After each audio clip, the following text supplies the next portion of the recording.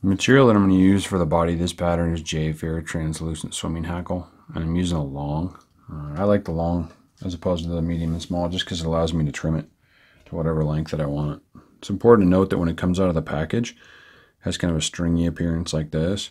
And very simply, all I've done is similar to what Zack does. I think he prefers to use Velcro, but I've used a wire brush, and I've just worked over the material to fray it out as best that I can.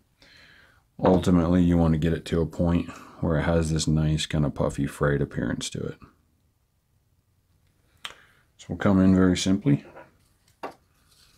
Attach the thread just right behind the eye of the hook here. We're just using brown marabou for the tail. And we want this fairly sparse. We don't need a huge clump of it. I want to gauge it out about the same length as the hook shank.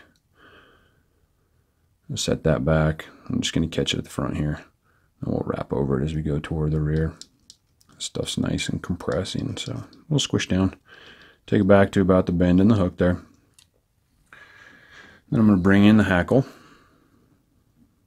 And you can see it kind of has a taper from my right to left anyways, so I'm going to tie it in that direction and catch it just by the front of the thread core there. Forms the material, and just take that back to behind the eye of the hook. As I wrap this forward, I want to make sure that I lay down side-by-side wraps, starting right there at the bend.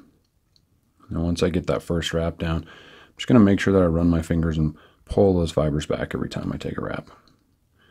If it gets a little trapped, it's all good. We can hit it with the wire brush right at the end. But I do want to free up as much of that material as possible.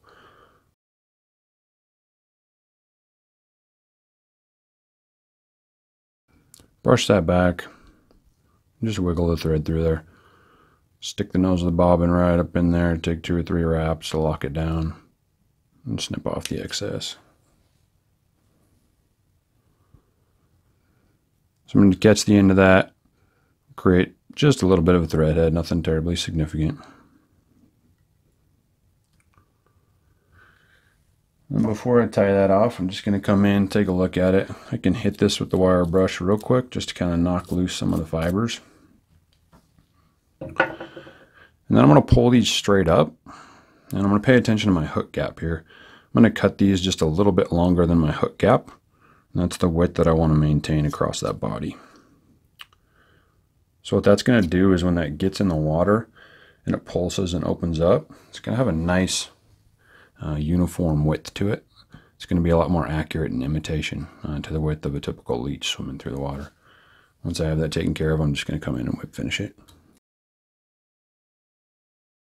And snip that off. Since I'm a little bit of a durability nut, I'm going to come in just with the touch of Zap-A-Gap on each side of that head.